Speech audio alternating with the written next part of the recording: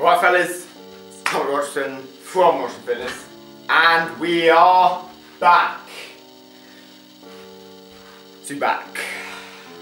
And today, try some new things. So basically I haven't been at home for 2 weeks now.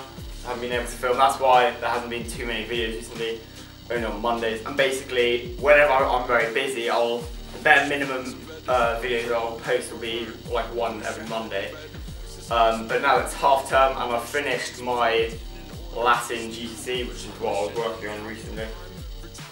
I'll be able to post videos a lot more regularly, put a lot more effort into that. So without further ado, we'll get straight into the back with you. So as usual, I start with it's a kind of mix between warm-up sets and sort of working sets. So just 3 sets of 9 to 12. Either just normal wide grip pull-ups or reverse wide grip pull-ups, depending on if it's feeling funky or not. Oh yeah, and by the way, the reason why I'm wearing this bib is because all my stringies are in the wash at the moment because I just came back from school. So, and they're all dirty because like the washing will get mucked up at the end of the term because there's no washing. It's all weird, so basically they're all in the wash. So I had to wear this, had to like find this, I have nothing else to wear. And that's that. After the pull-ups, we go on to the bent over row. Second majorly compound movement. 4 sets of 15 on one plate. And that's that's just getting the testosterone pumping, the blood pumping, everything pumping really. The reps pumping. So yeah, that was good.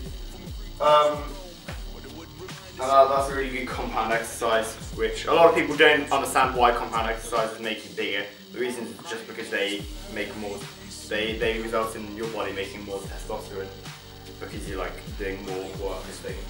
So after that, let me just check my little routine here. After that, after that I did 4 sets of a lat. I don't really know what they're called. I just call them the lat fly downs. They're kind of on this thing, and that's the way you do that. And there, I found out about them recently from watching like Bradley Martin and Guzman. He does them quite a lot. Them doing it, and it was actually really good for isolating the lats. So 4 sets of 20 on just an easy weight. Just bloody sick. So highly recommend that. It's a bit hard here because the range of motion of this machine is only about from here to like down here, whereas usually I'd have it from like way up at the top. So the most important thing about this is you stretch out the lat, and as you come down, you push your chest forward, so you can contract your lat at the bottom. So you're up here at the top, stretching it out, and you contract it at the bottom. So that's the key. It's a bit hard here because it's shorter range of motion, but it's okay. So do that. After that, we go on to the seated cable row, which I usually always do. Well, usually always, a bit of a small one really, so I'll basically always do that. Then we do, on that we do 4 sets of 15 to 20 on a light to heavy weight, on a medium to heavy weight. And that's, high reps again. Everything I do, especially on back and back, shoulders and arm days and calf days, and yeah, it's basically high reps. So that's good, that's really good actually. Getting the old rhomboids and a bit of, if you lean back further, so if this is the row, as you lean back, as you do it, you can involve a bit more of the traps as well, which is good. Because up until now, the lat thing, that's been very lat dominant, the pull-ups, that's been lat dominant. In fairness, the rows have been rhomboid dominant, but yeah, this is rhomboids and traps mainly, with a bit of lats. And then after that, what did we do? We did classic. This is another new thing I found out about. It's absolutely classic. It's the on the bench. You basically lie down on the bench, like on your front on the bench, and you get 2 dumbbells in each side. Again, just light weights. Whack out the reps. Like 20 reps, 4 sets of 20 on 15 kg dumbbells. I say 15, but these dumbbells are a bit weird. You can't really know because they're like make your own dumbbells. You know what I mean? They're not like a ready-made set. You've got to put the plate onto a little dumbbell bar thing. It's a bit annoying, but it's okay. So you do that.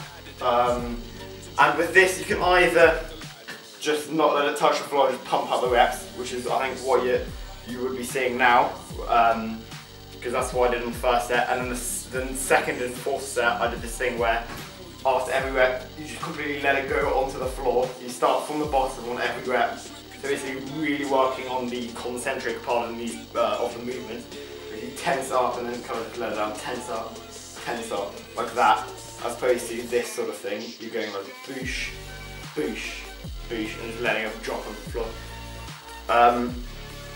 But yeah, both ways are good, because when you don't let it drop to the floor, you've got the constant tension, whereas when you don't have the constant tension, but you do have a more controlled rep and more consistent rep. They both have their ups and downs, advantages, pros and cons. After that, we did the usual 4 sets of 100 kg, 20 rep shrugs.